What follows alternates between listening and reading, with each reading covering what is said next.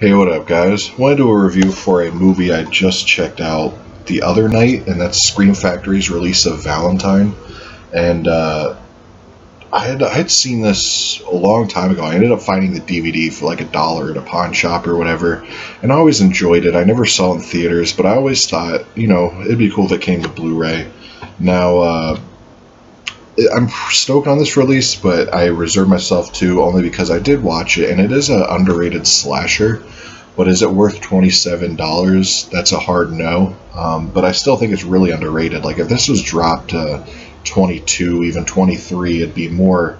I would definitely say pick it up. So I'd definitely wait for a little sale or something, or if it dips down on Amazon in price, definitely snatch it up. But for like 26, 27 bucks, it's pushing it, because the movie, nothing really new. It's definitely, there's a lot of throwbacks to Scream. I mean, it is a post-Scream slasher, and it's from the director of Urban Legend. I prefer Urban Legend, but I love the look of the killer in this. Like that mask there, it's like a baby cherub mask.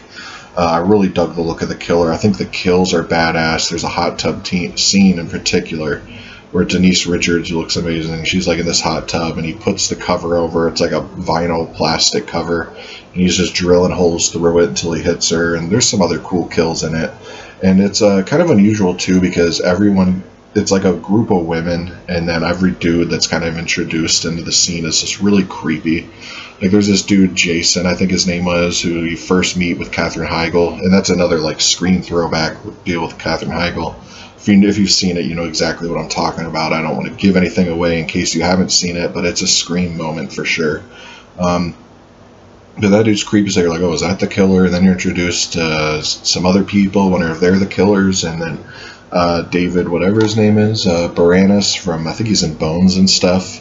He's introduced, you're like, oh, is he the killer? So there's a lot of red herrings and stuff, and because the general story is this kid was picked on by all these girls, and one girl ended up lying, saying he almost sexually assaulted her or something, and he ends up getting arrested and all that. So it's like 20 years later or something, and all the girls that picked on him are dying, and they're trying to figure out, the kid could have plastic surgery, and he could be any one of these dudes that are hitting on us or whatever. So it's definitely a cool story. I thought the killer was cool looking, but it's nothing new. It's a retread of a lot of old stuff. It's really more or less, if you want to beef out your slasher collection, you have a really good edition of it now.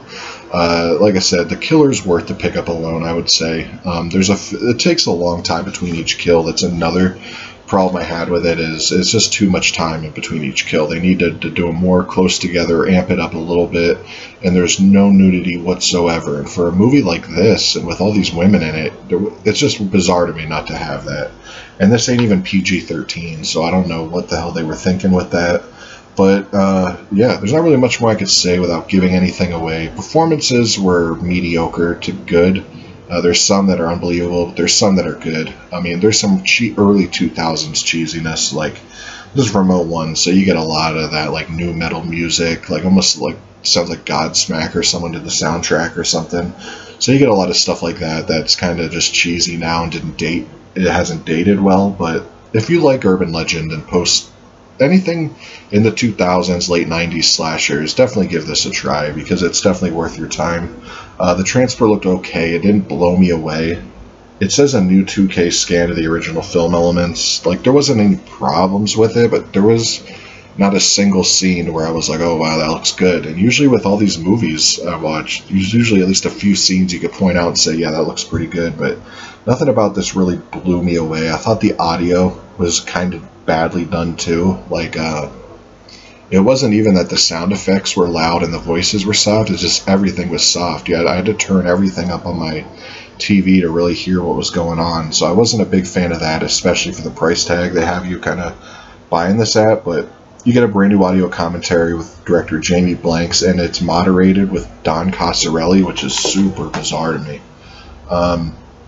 New interviews with some of the actors, new interviews with the co-writers, then the vintage cast and crew interviews, and theatrical trailer. So it does have a decent amount of features. That's the reverse cover you get right there. The original art, which I kind of dig too. And I think the work they did on this updated art is actually really good looking. I'm glad I got the slipcover on this one. I don't know who did the art to this. I think it's Devin Whitehead, but I could be wrong on that. It looks like art by him, but anyways, yeah, that new cover I think is really badass. It fits the movie good.